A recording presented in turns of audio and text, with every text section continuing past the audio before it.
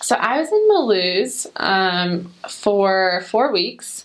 It was a short transfer right before Christmas, and I was training a sister there, a French sister, so that was really fun. We had a lot of fun, and we lived in an apartment with two other girls, and I really loved Mulhouse.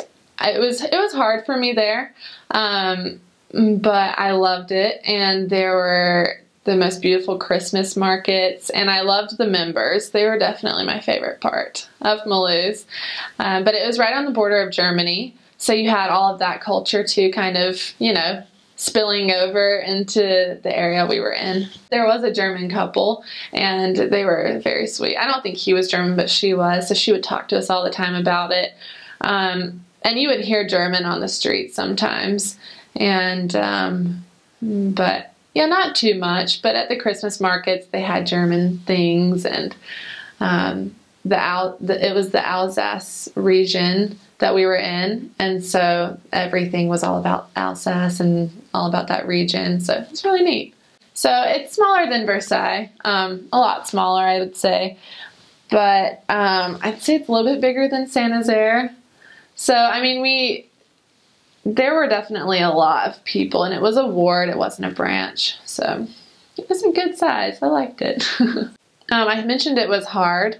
I think that it was just, there were a lot of like men that would kind of mess with the sisters, and I remember one day I was on an exchange with my STL, and we were just having a great exchange, and we hopped off the tram, and I was kind of telling her, I was like, yeah, I've had a few kind of scary experiences, but I love Mulhouse. It's great. There's nothing wrong with it. And we stepped off, and we were walking, and this man comes up to me, and he just spits right in my face. And I just remember thinking, I had no idea what to think, you know, and he just keeps walking like, you know, like it was nothing. And my companion was like, oh my goodness, like, are you okay? So she takes her family proclamation. She's wiping my face off.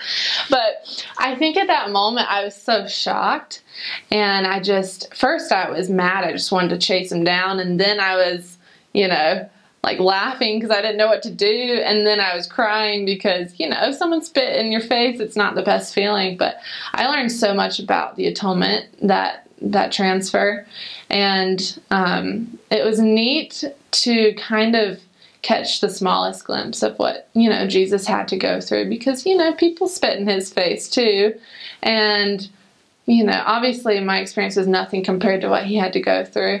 So I think it was actually a blessing, you know, the things that I had to learn there. I think that I definitely came out with a better understanding of the atonement.